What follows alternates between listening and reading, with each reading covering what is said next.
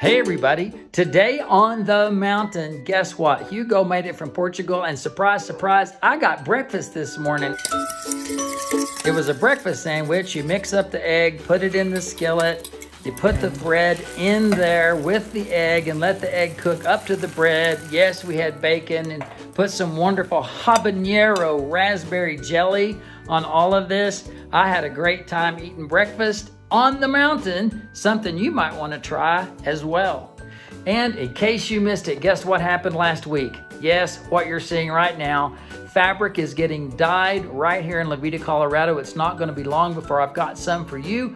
This is going to be pretty exciting because, oh my gosh, it's been 18 months since I've had any hand-dyed fabric to offer at all. You guys, it's a good day on the mountain. I hope you're having a good day too.